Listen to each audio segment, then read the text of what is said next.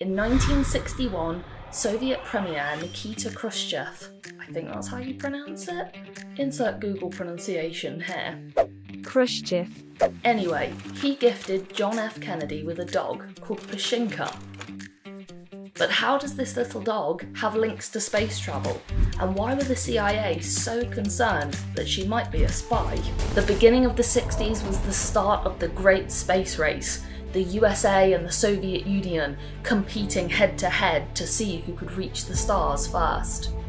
The Soviets launched Sputnik in 1957. The USA creates NASA in response.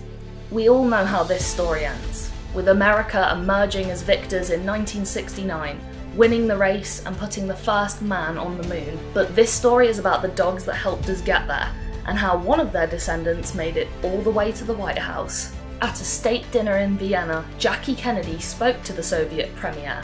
Khrushchev? Something like that. Anyway, she spoke to him about a dog called Strelka. Now, Strelka was a dog who had travelled to space aboard the Korabl-Sputnik 2, along with friend Belka. This mission was groundbreaking. These two dogs became some of the first higher living organisms to survive orbit in outer space. They were accompanied by a range of animals, including a grey rabbit. These were some of the first Earth-born creatures to go into orbit and return alive. Quite impressive for two dogs and a rabbit. The Soviet Premier decided to find and gift the Kennedys with a descendant of Strelka, and that came in the form of Pushinka, the daughter of a dog astronaut. She was taken to the White House and given to JFK. But that isn't the end of her story.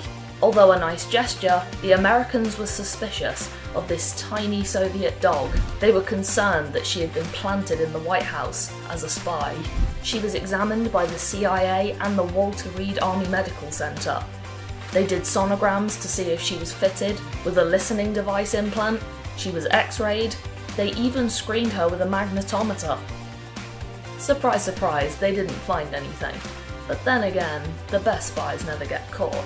But this super secret agent dog proved that old dogs can learn new tricks when the White House kennel manager taught her to climb the ladder of the Kennedy Children's Playhouse and slide out the other side, whilst being bribed with peanuts, of course. Not very Russian spy of her. If you like this video and you want to hear more weird, wild and wonderful dog stories, let us know in the comments below. Bye! Oh, I'm in pain.